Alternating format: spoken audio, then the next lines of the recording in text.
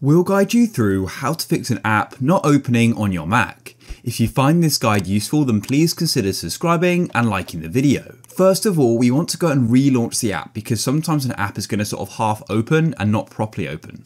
To do that, you can find the app in your dock and then you can click on it with 2 fingers and press quit. However, if that doesn't work, then what we can do is force quit it and then relaunch it. To do that, go to the top left and click on the Apple icon and then click on force quit. And then what you need to do is find the application you wish to do this for. In this case, I'll just do Google Chrome for the example. I'll press force quit and I'll press force quit again. It will then completely close, and then what you can do is try relaunching it and go and see if that fixes your problem. If that doesn't work, then just make sure your Mac is up to date because sometimes future updates are going to be sort of resolving problems. So what you want to do is go and open up your system settings.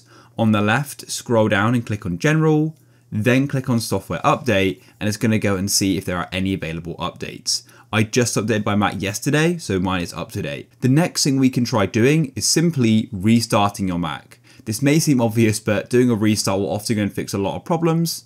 So all you need to do is click on the Apple icon and go and click on Restart. After your Mac has restarted, then try opening up the app and hopefully it will go and open. Now, if it still isn't opening after you've done everything so far, then what's worth doing is reinstalling the app. The next thing you can try doing is updating the app. So if the app was from the App Store, that's super straightforward. However, if you downloaded it from a website, you'll just need to go back to that website and go and see if there's a newer version. But if you use the App Store, then just come over to the left and click on Updates, and you can see the available updates and go and see if there's an available update for your app. If that didn't work, then what we can try doing is reinstalling the app, and that will also mean getting the most up-to-date version as well.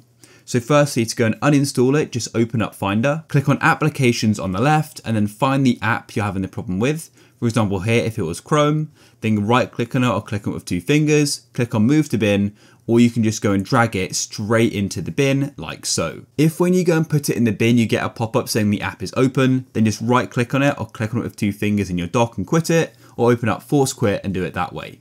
And then what you'll need to do is go and empty the bin as well. Now that you've uninstalled it, you can then go and re-download it. So go to the website you got it from and you can download it, make sure you get the latest version and you can reinstall it, and hopefully then it will go and open up.